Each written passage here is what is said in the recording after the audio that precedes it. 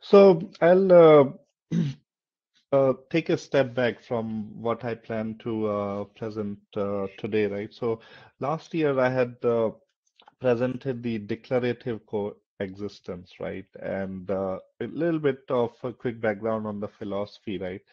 So scenario one, as you all know, right, the virtual machines which have been out there for decades, right? Now, as part of that, it has its own control plane or hypervisor, you may call it, and it has its own infrastructure, right? Then I think 6, 7 years ago, we said, okay, now we are smarter. We have this containers and Kubernetes to orchestrate them.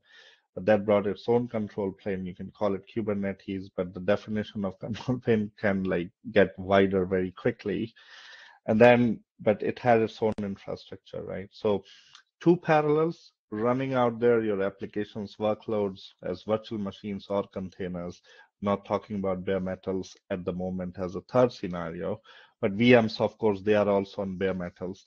Containers, while they can run on VMs as workers, but underlying there's always a bare metal. I have an article if you'll find my, like Google my name on bare metal, Kubernetes, so on. Now, scenario three is where you can actually bring in virtual machines and containers both together on a common control plane and a common infrastructure, right? And there's several advantages in terms of consistency, be it your skills or storage or networking or the automation and the consoles, the command lines, your YAML configurations, or if you're a developer, and then all the CI/CD pipelines. One of our friends just talked about it. The infrastructure as a code, the GitOps, pretty much most of the things can be applied to virtual machines as it can to the containerized ecosystem on a common control plane and infrastructure, right? So that's a quick background. My name is Vishal. I am a CTO in IBM, wearing two hats currently. One is the migration and modernization space. Another one is the declarative coexistence, right? You'll find a lot of articles and blogs that I have written, yeah, on this declarative coexistence. I'm really moving forward in this space where I unify these two worlds rather than making like more, creating more fragmentations and separating it. And then you will realize with each scenario, when you come to the operating model, it's a whole different style and whole different behavior, right? But with scenario three, I'm like moving towards converging and unifying a lot of things. We'll see, right? Um, so quick background on that philosophy, and then I'll quickly move to like another chart. Although the concept is coming from the KubeVirt, and I'm gonna touch upon OpenShift, and I know it's an open group, open source group. So as you know, Red Hat technologies are based on open source technologies, right? So underlying there's Kubernetes, certified here, and so on, right?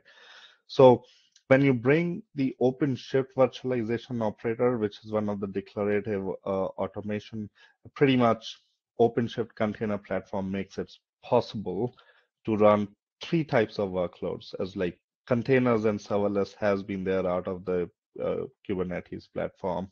Now there's a virtual machine as well, right? So, and think of managing uh, all those different types of workloads or the applications, the virtualized, containerized, or serverless, pretty much on the same platform, right?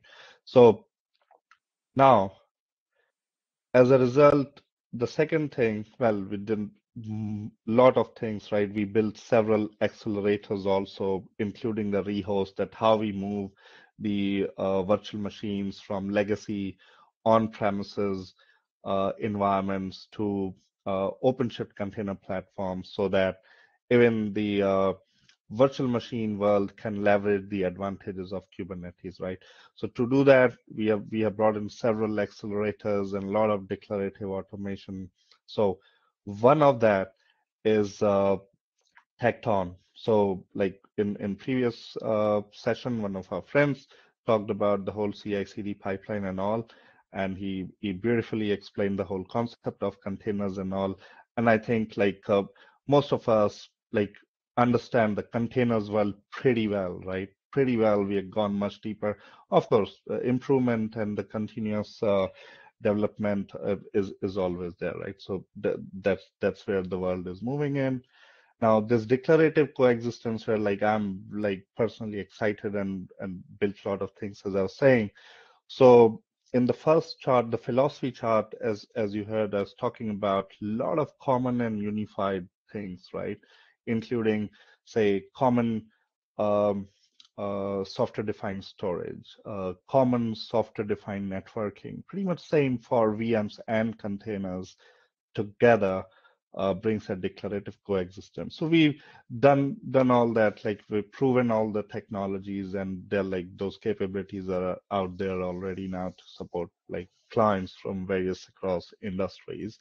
One thing that I and my team tackled sometime last year is this whole CI/CD thing, right? So how do we bring in the VMs and containers both in a very Kubernetes native way of CI/CD, right? And that's a whole different style. So you might have heard Jenkins, and then Jenkins X was very exclusive to containers environment. Then the Tekton came, right? And the Tekton has its own uh, intelligence and various advantages, yeah, and it integrates a lot of things. Now, I am going to talk about the Tekton pipeline and how it takes care of VMs on a container platform. So it's a whole different level, and that's my talk is all about today, right? So now, Tekton is an open source, as you might have heard. The quick Google search can also like give you a lot of pages on this, right? So we're talking about pipeline, we're talking about the tasks. Then within that, we're also talking about the task runs and so on, right? So on a high level. So pipeline is kind of where you are uh, putting the tasks and jobs in a very disciplined manner with an intention of shifting left, right? So unless you're passing certain tests, just don't go and increase my blast radius, shift left, come again, and so on, right? So it's a whole discipline, and that discipline gets executed in a very codified and a declarative manner, right? Now, the Tekton is an open source. The OpenShift pipeline is the that pipeline leveraging Tekton under the hood and is available as part of the operator hub on OpenShift container platform. I'll show you in real as well. I have my cluster also up and running in another window. So I'm going to talk about OpenShift pipeline and then actually going to show you the provisioning, for example, of a VM to OpenShift container platform. Now, I also have I have presented in one of the CNCF communities that how we can actually rehost uh, those VMs to OpenShift. So if you Google my name and zero touch declarative rehosting, you'll find the articles and even the YouTube videos where I demonstrated how to do that. But today I'm not going to talk about rehosting. I'm going to talk about provisioning of VMs using Tekton or OpenShift pipelines, right? So, but just to give you more high-level details about pipelines, so it's, as I said, based on Tekton, it's declarative, CI/CD declarative. I'm pretty sure many of you or maybe all of you already understand, but quickly touch upon the word declarative, where it comes from. So on a high level, there are two types of automations, right? So one is the imperative automation, which is like even if you create a script, right, for certain tasks, that's an automation, but that's an imperative automation, right? Because that is very specific for certain thing, but all that human knowledge for a specific thing has not gone into this so that like it cannot really handle certain variations and permutations combinations. On the other, I mean, in simple terms, the human intervention is still required with the imperative automation, right? Now, when it comes to declarative automation, human knowledge is getting codified, really, right? So for a certain task or function, For example, say database installation or database upgradation or cluster upgradation, right?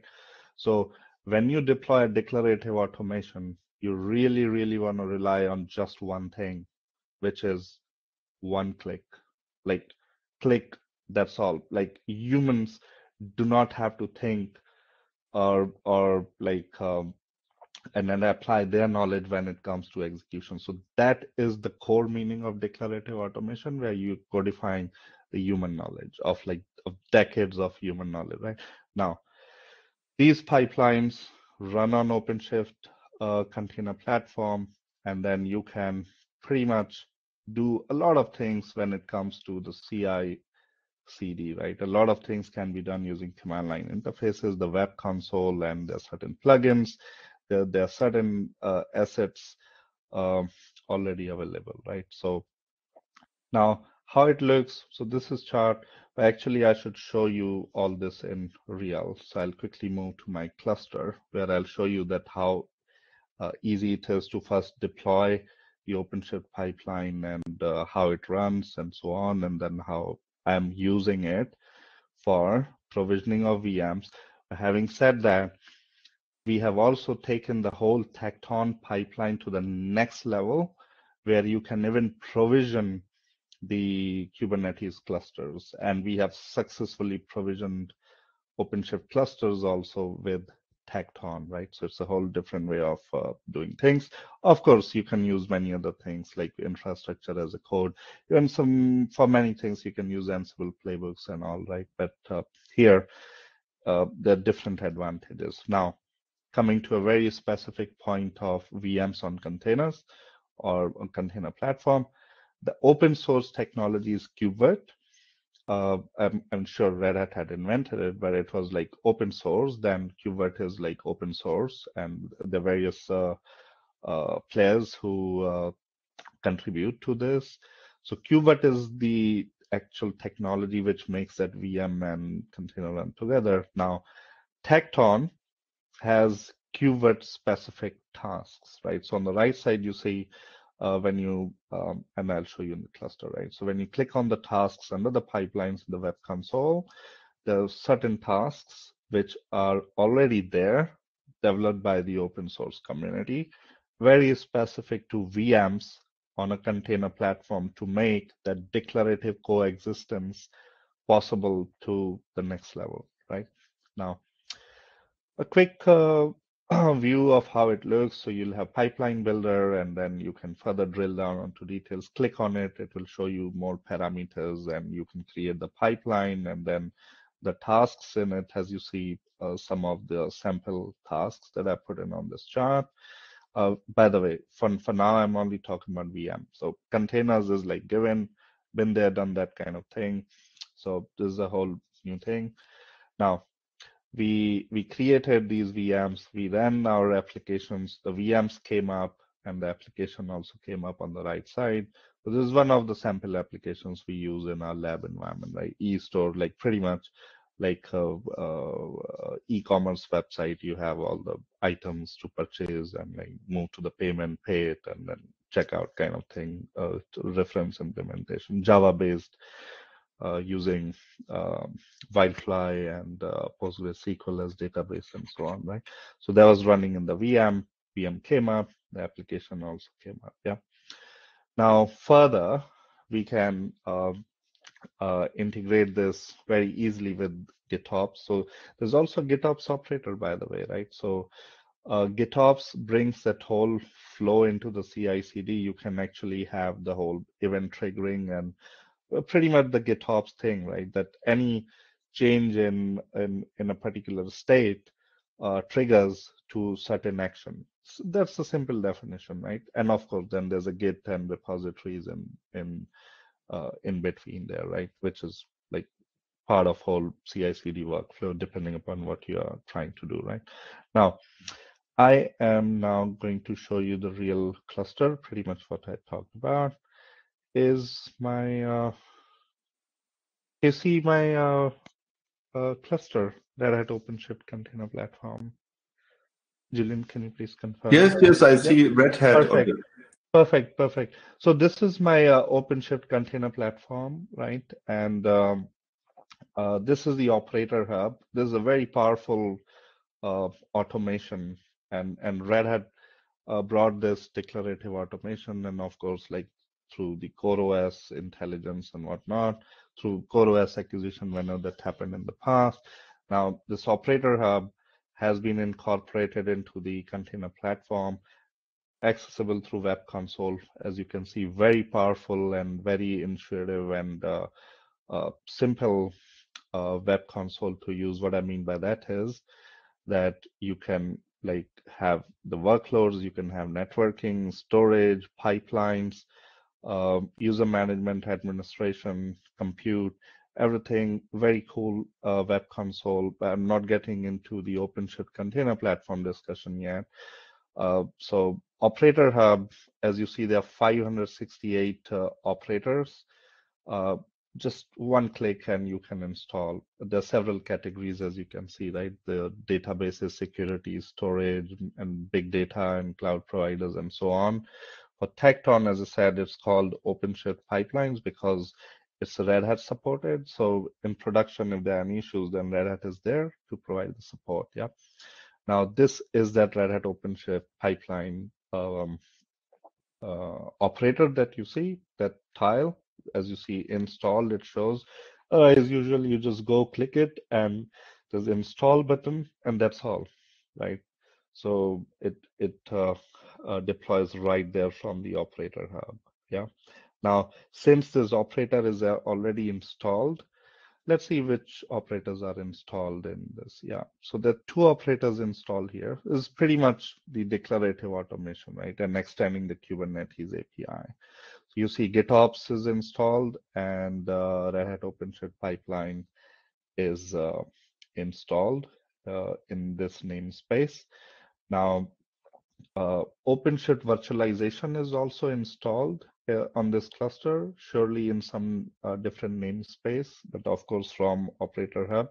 And the reason I also want to show you that operator so that you can relate how VMs um, can work here. So this is the operator which makes VMs up and running, right? So this is installed on a different namespace here.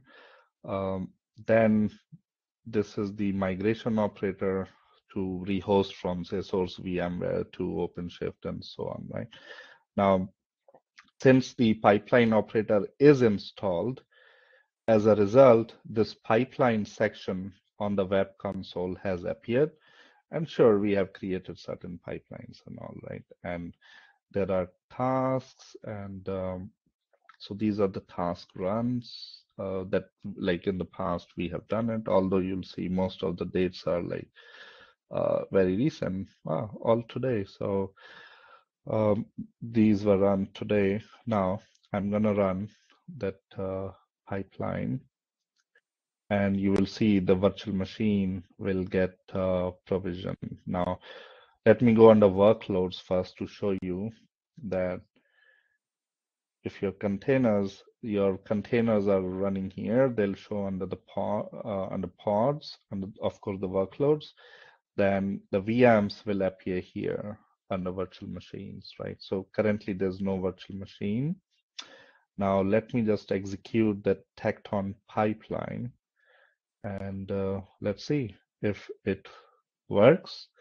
So if you notice what I did, I clicked on the pipeline, which is already created there, and I'm going to Actions button and Start, right? So now it is executing those tasks. So it is creating the data volumes, and then so here you see it's creating data volume, then it's creating, say, SSH keys for that, and it's then gonna create the VM from that manifest file, right? So let's wait for some time. So sure, SSH keys are generated. There's a whole YAML file, and task is running. You can also see the logs and events right here.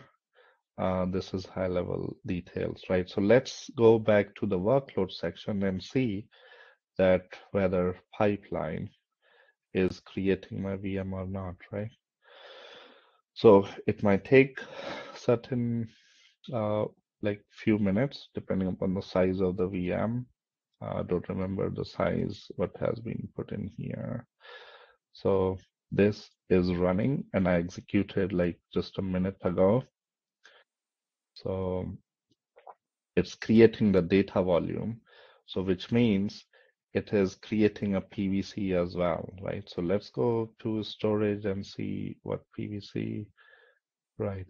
So it looks like it has created the PVC here with 20 gig, which is good.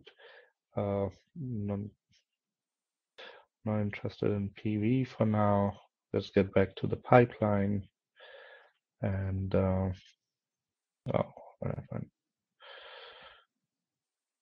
Yeah. So it looks like it's been executed, yeah.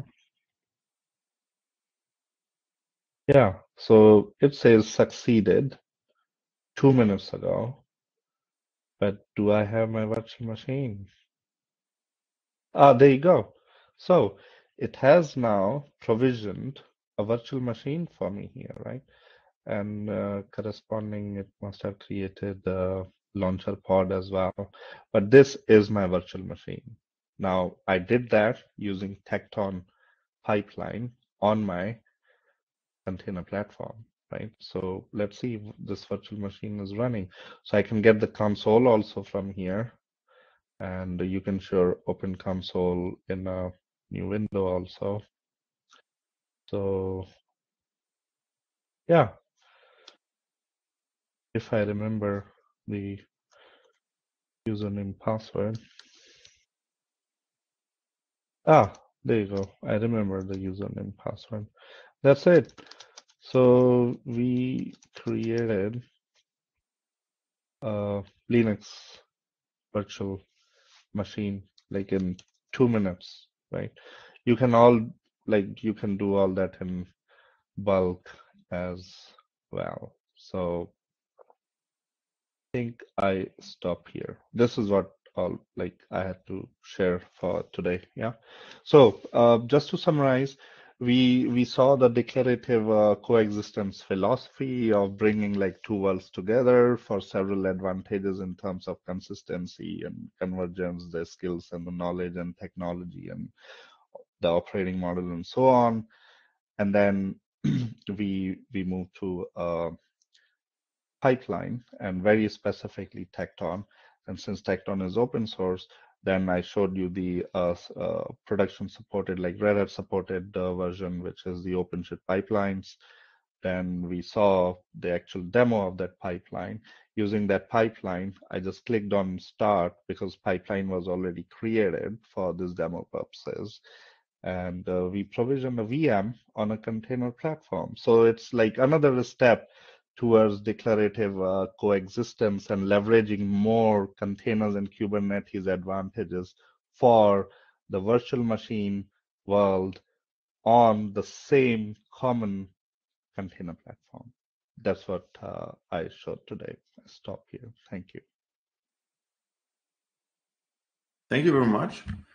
Vishal, that was so interesting and very nice to see this live demo of yours. I have a couple of questions. So first of all, how big is maybe the system that you are using on an operational basis day by day productively? So, Julian, can you say that again? So I was saying, how big is the system that you use for your operation day by day? How many nodes, servers, or something is there? This particular cluster, is it? Yeah. So this particular cluster was really like running with two worker nodes, but these two worker nodes are bare metal ones, right?